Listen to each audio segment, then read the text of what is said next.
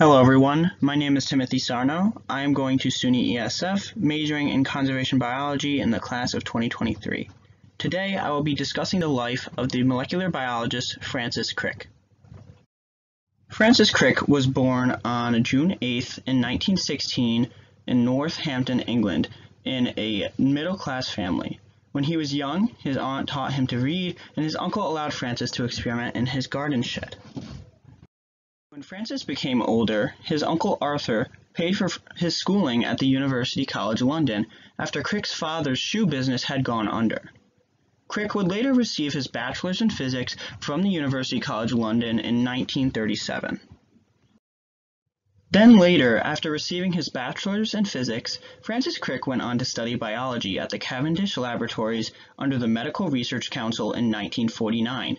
Obtaining his PhD from the MRC in 1954. Crick, the man on the right, during his studies met a fellow scientist named James Watson, seen on the left, in 1951 in the Cavendish Laboratories. They would later go on together to find the twisted ladder structure of DNA in 1953. Crick also became close with Maurice Wilkins, who was attributed to the infamous leak of Photo 51. Taken by an X-ray crystallographer, Raymond Gosling, student of Rosalind Franklin, Photo 51 led to the discovery of DNA's structure. Maurice Wilkins, without the permission of Rosalind Franklin, shared the image shown on the screen with James Watson and then took the credit for the findings. Crick, Wilkins, and Watson went on to receive the Nobel Prize for their work in 1962. Francis Crick conducted many experiments and had many other findings in the field of genetics. Among his most important was the Crick-Brenner et al. Experiment in 1961. This experiment suggested that codons are found and read in triplets. With the experimentation conducted in the Cavendish Laboratories, Crick and other scientists used acridine yellow to find how the insertion and deletion of nucleotides would affect the reading of triplets during translation in RNA. Acridine yellow was used in the experiment due to its ability to cause frameshift mutations to strands of RNA, or insertions and deletions.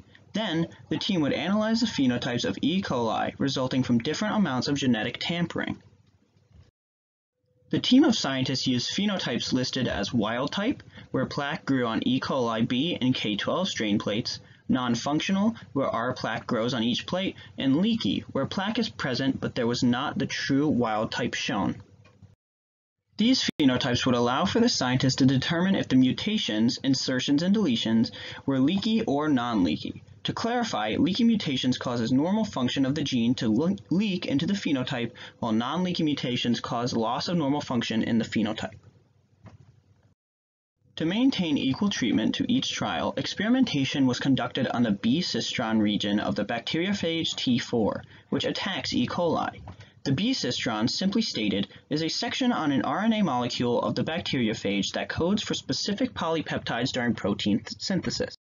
After extensive tests, Crick and his team found that the genetic code was degenerate, where multiple codons can lead to the production of the same amino acid, due to the presence of different phenotypes when adding mutations to the same regions of the B cistron of the T4 bacteriophage.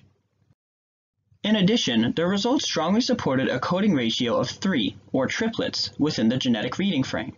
This was supported when it was realized that there had to be 3 deletions or insertions for the functionality of the RNA to be restored.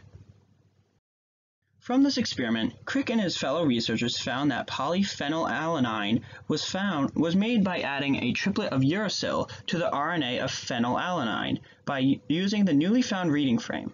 The new compound had medical uses for vitiligo, depression, and ADHD. And of course, by introducing the reading frame to the science community, scientists were able to crack the genetic code for the formation of amino acids in 1966. Now, of course, we have all seen this table and have learned how to use it. Francis Crick was a well-renowned figure in the field of science. In 1962, he had won the Nobel Prize and was elected a foreign honorary member of the American Academy of Arts and Sciences. Later in 1966, he published Molecules in Men, which discussed some of his findings concerning molecular biology. In 1988, Francis then published What Mad Pursuit, a personal view of scientific discovery, where he describes how he felt throughout his time as a scientist. Then in 1991, he would receive the Order of Merit, an award presented to those who are distinguished characters in their field. Then, from 1977 until his death, Crick was a distinguished professor at the Salk Institute for Biological Studies in San Diego, California. In 2004, Francis Crick died from a long battle with colon cancer at the age of 88 years old. Thank you so much for tuning in to my presentation. Information was received from the sources shown on the screen now. I really hope that you learned something today, and I hope to see you guys soon. Thank you so much.